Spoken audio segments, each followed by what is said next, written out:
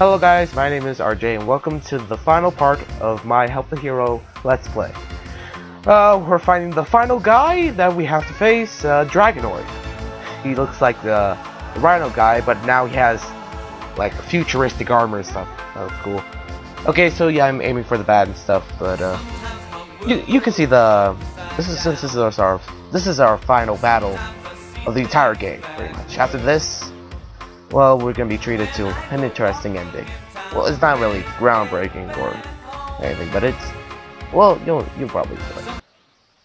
So yeah, anyway, you probably heard the news recently. If you are unaware, recently the famous Chicago SunTimes critic and famous for his television, well, not television reviews, but movie reviews he's done on television, lots of times, a classic in his own right, a legend in reviewing. His name was, you probably know him, Roger Ebert. Recently he'd been going through cancer treatments, and he was definitely a man who's been through a lot, and you can really see it. And unfortunately, he passed away just yesterday. It really was some, like, it was really just like some, like, news. I mean, everyone was just like, oh my god. Because really, he'd been around for a long time. Like, he'd seen it all, like classics like well, actually, well, he's been through a lot in movie history. Even before like Siskel and Ebert, he was like, I think he was doing reviews for the Chicago SunTimes. I'm not sure. I'm not the biggest like researcher of his stuff, but I did know he's been through a long history of movies. It's really a shame that we really lost such a great man. Like, both of them, like Siskel and Ebert, they were just a great duo. Reviewing duo. You just couldn't imagine two more perfect people together watching movies and critiquing them. Now, that's really something amazing. Like, Roger Ebert is kind of like a household name in critiquing. Most of the time, people don't really pay attention to the critics. I mean, we're just here to, like, be all angry and all that stuff against your reviews, but honestly, oh, here, I'm trying to get the musket in, but honestly, it's kind of interesting to see that, here's the funny thing, try to get the thing in, I try my hardest to get, like, the thing in, oh, no,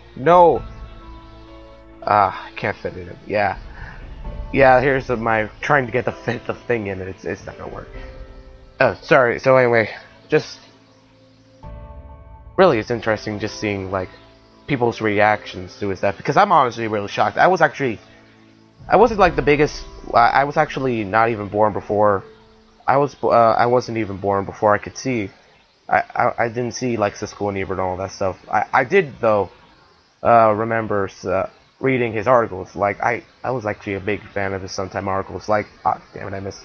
Yeah, you see me moving the thing, I was trying to get the thing, but actually accidentally moved the screen thing for a bit.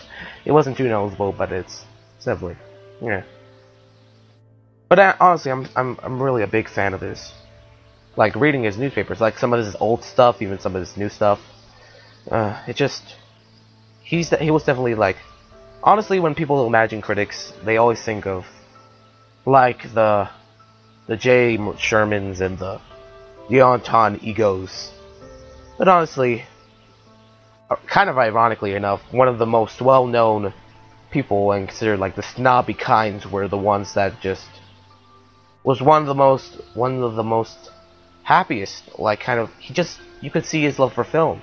Like, even if you didn't agree with him, you could just see that he was loving what he was doing, even if you didn't agree with it. Victory. We won the game. That's great. And so the village is saved by the unflagging efforts of our hero, a man who knew nothing of fear. By his blade, the city will also seem easy. And also, he loved a bit. Good work. That's just a great ending. So yeah, that's the end of Help the Hero. I'm sorry I was busy like talking about all this stuff. These are the credits. These are the guys who did the game. They're really good people like behind the game. The experienced guy. He created the entire game. There's also the guys who did the artist work. It was the experienced programmed the game. The Super Flash Brothers were the guys that like did the artwork for the thing, and the artwork's like really gorgeous, by the way. It's just pretty to look at. Of course, I mentioned Ego Raptor did the voices. Recently, the Super Flash Brothers are doing this game. I forgot what it was called, but it was like this. I think it was an iPad game. It's really interesting and unique. I'll give like a link to it in the description. It's really good. You should check it out. But before I end the video, I should give some like final thoughts on like Roger Ebert. Like just a couple of minutes before I end the video. I know I'm not gonna be showing game footage, but you know, I just wanted to say my opinions about the guy. Honestly, there were definitely moments where I didn't agree with him.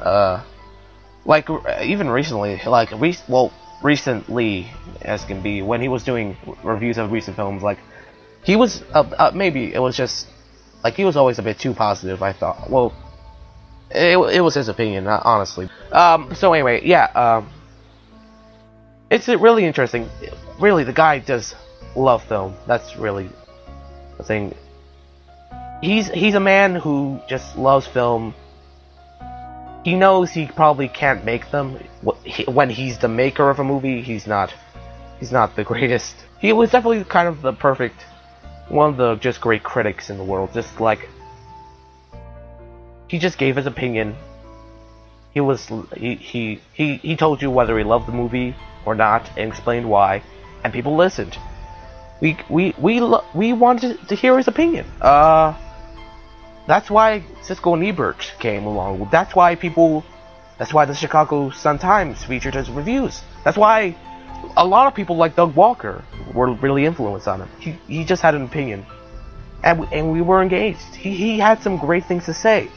Like he was like a big influence. Really, you can just. All I just want to say to end this word off is like,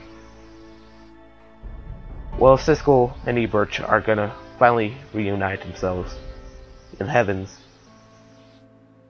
and we will never forget it. We will never forget the great man. So we have finished. We finished the Help the Hero, my first ever Let's Play. It's a bit on the long side. I know it's a short game, but it took me like 40 minutes to beat. Yeah. There was a lot of things I wanted to talk about. Even now, I'm like extending this thing a bit too much, but you know what? I really enjoyed it. I admit I have some ways of going. I'm not going to be like a big Let's Player. That's not going to be my big thing. But you know what? For a little side thing, I think I did really good. And you know what? I'm very interested in trying other things. You never know. I might, you know, maybe I will try another one of these things one of these days. The possibilities are really just endless. Well, not endless, but there's definitely a lot of things I can do. Well, we'll just see what happens. But for now, this is RJ saying, I hope I didn't suck. Bye.